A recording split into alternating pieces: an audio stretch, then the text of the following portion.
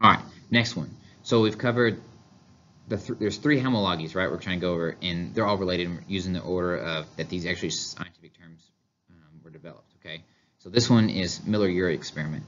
He's actually 1940s, 1950s, post World War II, and so his experiment was they attempted to create the atmospheric conditions, the theoretical atmospheric conditions. They didn't actually know what they were. Nobody was there, right?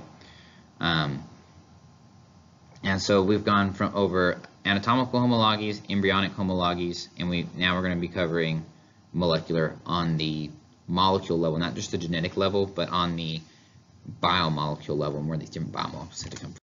Okay, so this is actually important. It's actually put forward by one of Haeckel's points that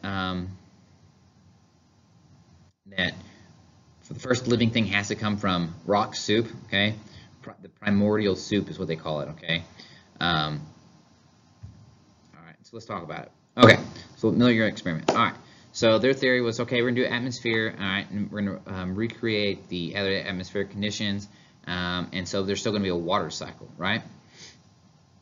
Okay, so what are the three parts of the water cycle? You have evaporation, condensation, precipitation, right? So we're going to take a pot of water, they would boil it, it would evaporate, cause water vapor, right? They'd add some other gases such as methane, ammonia, and hydrogen gas, okay? And then they would send it through this electrode, they would shock it, and it ran non-stop. And actually this experiment ran for a long period of time, and it was still running in some cases, okay? They ran it, then they put it through a condenser, okay? Okay, and then they would actually periodically draw samples out, okay? From both regions, all right? So what happened? What actually happened? So they ended up being able, for this first version of the experiment, people have done different versions of the experiment, and the numbers have changed a little bit and what they've been able to do, and we'll talk about that. But the first version of the experiment, they were able to produce 5 amino acids, only 3 of which are the 22 amino acids needed for living organisms. So you have to remember that there are, it being a molecule, there are several different forms of amino acids, upwards to 40 to 50 different amino acids that we've discovered. But pretty much the rule of thumb is there are 22 distinct amino acids for all living organisms on Earth. There may be, you know, an organism that has an extra one here or there. It just depends, but it's very rare, hard to determine. So what's the issue here is, even with the further developments, they've only been able to produce 11 of the 22 amino acids, okay?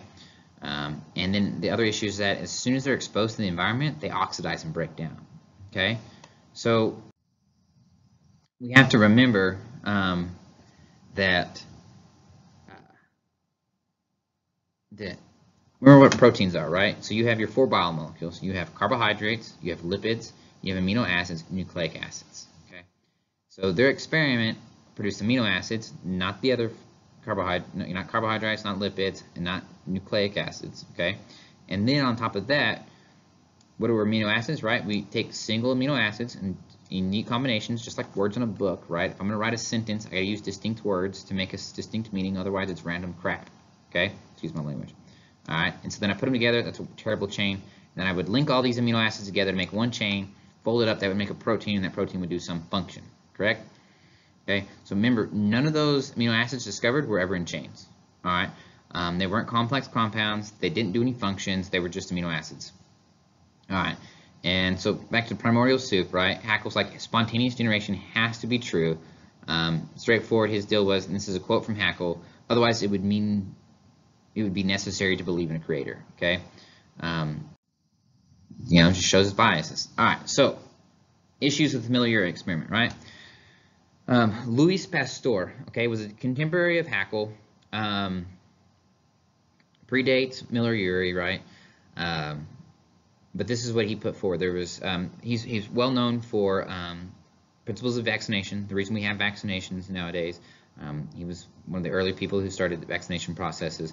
Microbial fermentation, and which is a process where you use microbes, right, living organisms, to make like vinegar and other pickled goods that change the atmosphere, change the process to the point where cheese, buttermilk, anyways. and pasteurized. I mean, it's a process that people have been doing for a long time, but he actually discovered how and what happens and how it makes the food safe to eat and consume. Yogurt would be another example. And then also pasteurization, okay, carries this name, pasteurization. Okay. And what this is so like any canned goods y'all buy, so whether it's coffee can or like, I know nowadays most people don't do it anymore because it's a pain in the butt, but if you canning vegetables or canning fruit, making jelly, you would pasteurize that. And so you take your vegetables, you'd shove them in a glass can, you put a lid on there, or you put some kind of broth in there, sometimes vinegary and sometimes just water with sugar or whatever, some sort of broth in there, fill up all the empty space, put the lid on the can, put that can in a pot of hot water, of boiling hot water, and just boil the snot out of that stuff. And what that would do is it raise the temperature and the pressure inside the can, and all the microbes would gradually die and kill off all the microbes and make the food shelf-stable. And so as long as that can or didn't break down or rust out or any air or anything get inside that can after it's been pasteurized, it'd be theoretically be shelf-stable until the can died, until it broke down, right? Okay. They also do it with milk, not in that sense. There's a process by which we heat and heat up milk, cook the milk. There's low temp, longer time pasteurization, and there's high temp, short time. It's just a combination of time, pressure, and heat that makes up how long something has to be pasteurized. And of course, your milk is not self-stable. Don't take Mr. Rupert said it's been pasteurized, which it has been, but it's not the same as what you do in a coffee can or canned goods, okay? And it will gradually go bad, right? Okay, many of his discoveries saved many, many lives, okay, and still do. There are still practices that we put forth. Pasteur really took part in some science that makes a difference in people's lives, and continues. And of all the scientists we've talked about, he's the greatest, okay? So he also, because through his pasteurization experiment, disproved abiogenesis. So what is okay? So it's a spontaneous development of living organisms from organic compounds. So it's where, yeah. So go back to Miller-Urey. Go watch the video. Come back. There's a second video that's optional to watch, but it'll kind of explain more and give you a little bit more principles and in depth on how it works and everything. Go ahead and watch the videos and then come back. Okay, so let's go back to Miller-Urey and how this works. So let's give it to him. Let's say, okay, Miller, you're able to remake all the biomolecules, all the carbohydrates, all the lipids, all the amino acids, and all the nucleic acids, right? We'll just and you say give it to him. Say, you know what, you can do that in the lab. We can make rock soup into organic molecules. Okay, all the ones we need for life. Okay, and so this is where Pasteur's experiment takes place, okay? So you have broth, okay? It's made from organic compounds, made from animals, okay? Whether you have chicken broth or beef broth, it doesn't matter. And it'll have all, including water, it has all the organic molecules you need for life, right? It has all 4 biomolecules in there in abundance and all you need, okay? So what Pasteur did is he heated it, cooked it off, killed off all the bacteria, right? You already know this, okay? What didn't happen? Life did not spontaneously generate, okay? There's been versions of this experiment adapting both Miller-Urey and Pasteur, and it still doesn't work. We've yet to see new organisms growth. A single-celled organism spontaneously generate from nothing, okay? Doesn't work. Okay. So